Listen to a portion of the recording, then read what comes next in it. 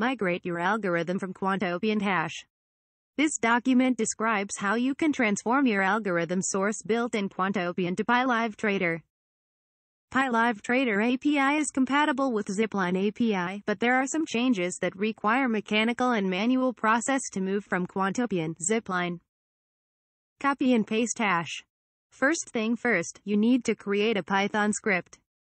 Go to your Quantopian algorithm page, copy the entire source code, paste and save it as a Python script. Here we name it algo.py as an example. Python 2 and 3 hash. The next thing you need to know is that Quantopian's environment, as of writing, is based on Python 2. Python 2 is ending its life by 2020. pylivetrader currently supports only Python 3, so you need to convert your Python 2 script for Python 3. While those two are not compatible, there are not so many differences. And the good news is that the Python community has been putting so much effort to make it easy to migrate from 2 to 3. In short, the 2 to 3 command will help here. You should have this program if you have installed Python 3. For more details of this script, you can read the official document. $2 to 3W algo.py. Copy. This updates your Python script so it works with Python 3. Remember, you will have the original file as algo.py.back. Fix imports hash. pylivetrader is API compatible with Quantopian zipline, but you still need to update your import statements so you import pylivetrader modules instead of Quantopian zipline ones. Any imported modules starting from Quantopian will not work outside of the Quantopian environment. There are a couple of cases that need different solutions here.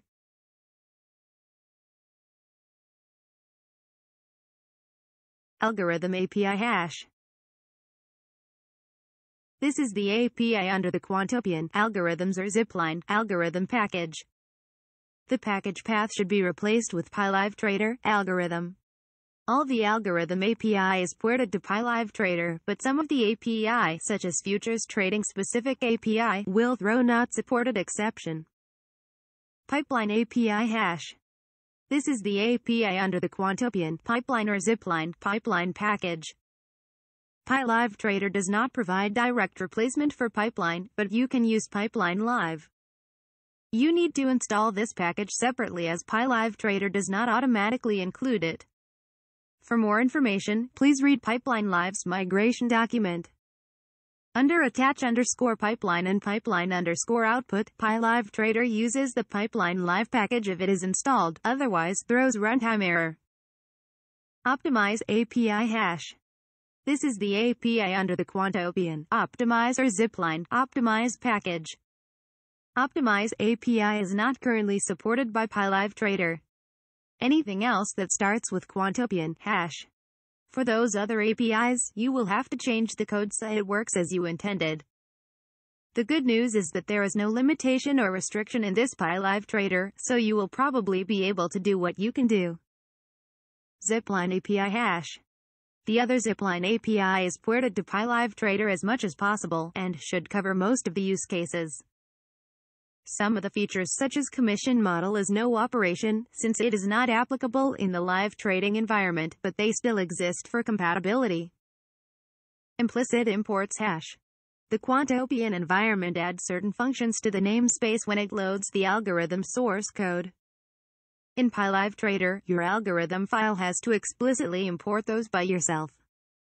These auto functions are under pylivetrader.api package. You can add this line to your algorithm source code. From pylivetrader.api import asterisk. Copy. The implicitly imported APIs are the following. Order. Order_value. Order_%. Order_target. Order_target_value. Order_target_%. Cancel_order. Get_open_orders. Get_order. Continuous_future, unsupported in pylivetrader. Fetch_CSV, unsupported in pylivetrader. Get_datetime. Get_environment, unsupported in pylivetrader. Log, need extra step. Record. Schedule_function. Set_symbol_lookup_date, no op in pylivetrader. sid, symbol, symbols, set underscore long underscore only, set underscore max underscore order underscore count, set underscore max underscore order underscore size, set underscore max underscore position underscore size, set underscore max underscore leverage, W. The log object hash. Although this is not an imported module, Quantopian provides the log object in the algorithm.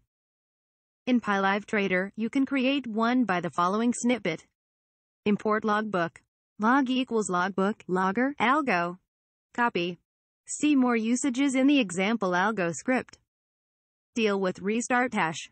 In the live trading environment, you possibly need to restart the algorithm program during the day. For one, your program suddenly dies for some reason, and for another, you may want to intentionally suspend and resume it. Keep in mind that pylivetrader persists the information you stored in context property on disk every time it runs scheduled functions. However, initialize and before underscore trading underscore start will be also triggered in the event of restart. It is often observed in Quantopian that an algorithm assumes initialize to be called only once for the life, and before underscore trading underscore start to be called only once a day, which may not be true. Typically, to deal with it, you may want to modify before underscore trading underscore start so that it checks the last time it ran.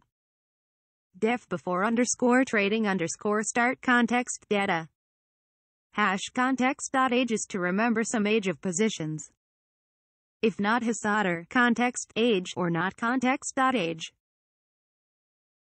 Context.age equals today equals get underscore date time, floor, 1D. Last underscore date equals get at tr, context, last underscore date, none. Hash check if it ran today.